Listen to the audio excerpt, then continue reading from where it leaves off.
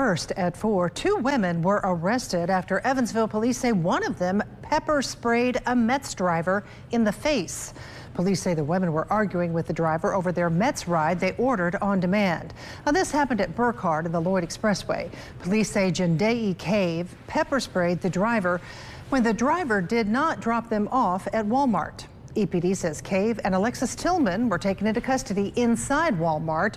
They say Cave had a half-empty can of pepper spray. The METS driver was treated by AMR. Cave and Tillman are in the Vanderbilt County Jail. Cave is charged with battery against a public safety official, and Tillman is charged with trespassing from an outstanding warrant.